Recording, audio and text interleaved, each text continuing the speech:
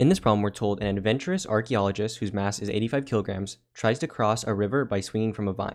The vine is 10 meters long, and his speed at the bottom of the swing is 8 meters per second. The archaeologist doesn't know that the vine has a breaking strength of 1,000 newtons. Does he make it across the river without falling in? Right, so this is what we have going on, right? So we have this archaeologist. They're going to be swinging from this vine, which is 10 meters long. And so you can imagine the vine being like hooked up to something right here, right? And so they're going to swing across, right? And so imagine this gap here is the river, right? And so what they're going to do is try and cross. We know their speed at the bottom, right, in the middle right here is going to be 8 meters per second, right? And so we know the vine has a tension force, right, of 1,000 newtons. And essentially we're trying to find whether or not this vine is going to break, right? So whether or not the force is going to be greater and it's going to break it, and so if it'll fall in the river or not, right? So his mass is 85 kilograms and the tension force is 1,000 newtons. So that's basically what we know. And so let's think about how we're going to solve this. So basically the problems where you have force like this, what you usually do is take the forces in the sum of one direction. So in this case, we're going to take it in the y direction, right? You can imagine this is the y direction. And so we're going to be doing it at this point because that's when we're given the velocity, right? So how do we do it? So what we want to do is take the sum of the forces in the y direction. And in this case, since we're going in a circle, it's going to be equal to mass, right? So force usually equals mass times acceleration. But this time, since we're rotating in a circle, it's mass times the centripetal acceleration. So the sum of the forces in the y equals m times a sub c, right? So then we just want to find the sum of the forces in the y. So what forces do we have? So we have this tension force, right? Keep in mind, this isn't T. The tension force isn't 1,000 newtons. That's just the maximum, right? We're going to calculate what this is.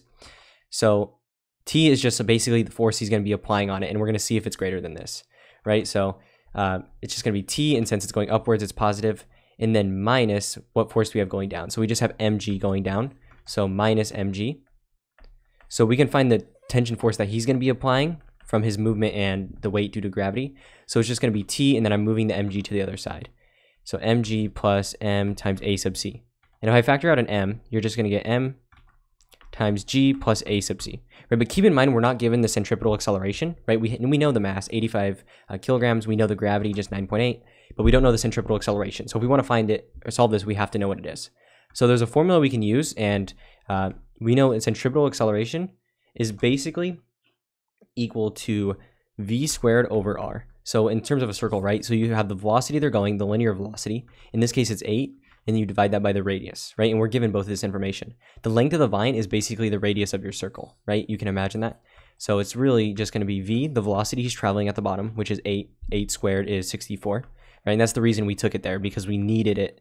We needed the velocity at that point, right? And we only know right when it's right here. So it's basically 64, because that's 8 squared, and then divide by r, the radius, which is 10. So 64 times 10, or divided by 10, is just 6.4. So basically, the tension force that's going to be applied by the archaeologist is 84 times g, which is 9.8, plus 6.4. Right, so what you're going to want to do is go ahead and plug this in your calculator. So you want to do 85 times 9.8 plus 6.4. And when you do that, you're going to get 1,377 newtons. So this is going to be the force, right? The tension force that he's applying on it, right? And so it's going to break it, right? Because notice it can only take 1,000, but he's going to be doing 1,377 newtons, right? So his is going to be greater, meaning he's not going to make it across, right? Because it's going to break. He's applying too much force to it. So I guess the answer to this problem is no, he's not going to make it across, right? Because his force is greater than the force of the vine, right? The breaking. But yeah, so your answer to this problem is just going to be no, he's not going to make it across the river in time. But yeah, so this is your answer, and hopefully you found this useful.